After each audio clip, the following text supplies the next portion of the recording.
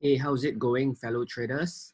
So I just want to record this video about quadruple witching to explain to you more about what's happening in the market currently. Okay, so this is also an excellent way for you to learn more about how the market works and also to watch out for the next quadruple witching. Okay, so this week has been really tough to trade because this Friday will be the third Friday of June. Okay, and today is 18th of June, so tomorrow is 19th of June. That will be when the quadruple witching will happen. Okay, so if you're not familiar with the term quadruple witching, right, you can see over here that it just means that you have all the stock indexes, you have stock options and the futures, they are all expiring tomorrow. Okay, so this is very important because all the instruments are expiring tomorrow.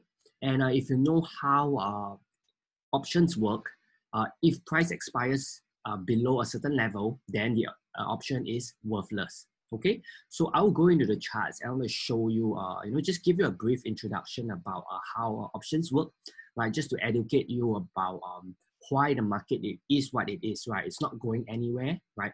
There's a lot of fake outs and there's no concrete movements, right? Because tomorrow is quadruple witching. Okay, so let's go into the charts. So you can see over here that I'm just using the euro dollars as an example. Okay, so let's talk about options. Okay, let's talk about options. Okay, so suppose I have a option over here. Okay, there are two kinds of option. Let's say that let's say I do a call option. Okay, so in short, call option means that if you do a call option over here and price expires anything above, okay, then your option will expire with value, meaning that you will be in the money. Okay, the term is called in the money, meaning that you would have made a profit. Okay, but if let's say the option expires below, meaning price is below this level that I bought, then my option will be worthless. Okay, so technically I lose the premium, means the cost that I paid to acquire the option, right? The option is just kind of like a, a choice to whether you wish to execute it. So of course, if price is higher, you execute it. If price is lower, you don't want to execute it. So if price is lower on expiration date, then what happens is that the option is worthless. Okay, so the same thing is also for put. Put option is just the opposite. So let's say I do a put option over here, okay, and during expiration date, when it expires here, then I'll be in the money, right? Because my option is here, put is kind of like selling, right? You just think of it as like call is kind of like buying, and put is kind of like selling.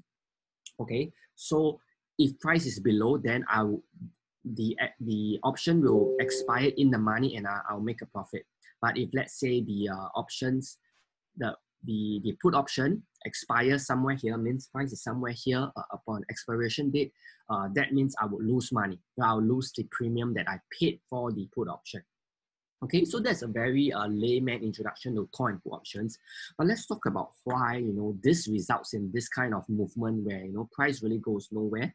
Okay, it's because during quadruple witching day, sorry, let me just adjust this. During quadruple witching day, a lot of market makers, they are trying to get the option.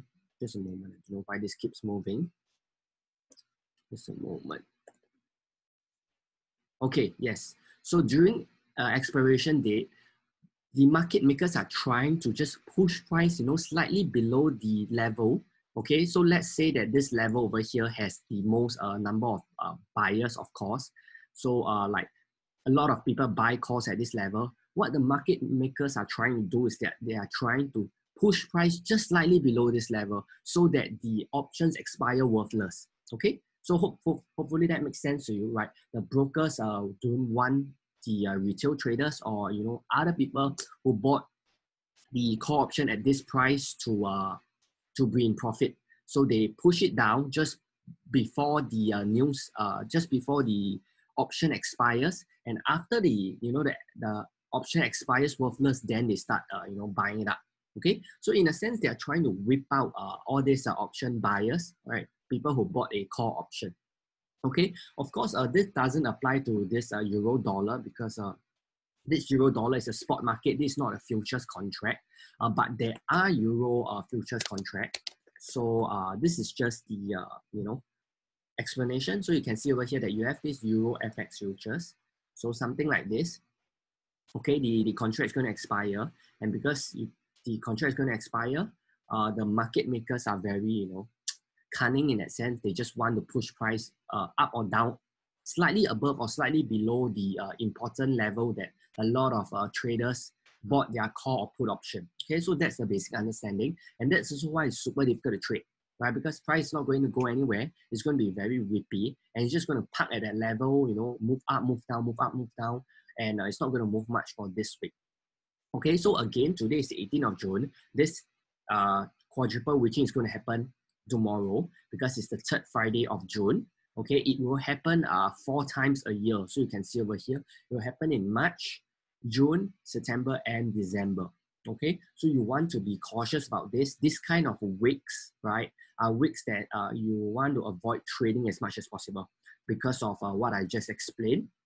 Okay, so hopefully this clarifies your understanding about why the market is not moving, right? So I hope if you are trading on your own, I hope that you manage your risk well. Okay, the best is not to trade, but I mean, I can't control what you do in the market. It's your account, it's your own, trading. But I just give you some advice that it's better not to trade, right? It's better to wait it out, right? I'm quite sure that next week the movement will be much cleaner, okay? Because after this quadruple reaching, and all the market makers have whipped out all the calls and puts at the important levels, then you'll see some nice movement, right? So conserve your capital, and next week we should have ourselves some very nice movement, and hopefully we're able to make good profits next week. If not, thank you for your time. If you are new to this channel, make sure you hit the subscribe button, right? Make sure you give us a thumbs up so that this will help us reach more subscribers. Okay, we also have a free day trading guide for you.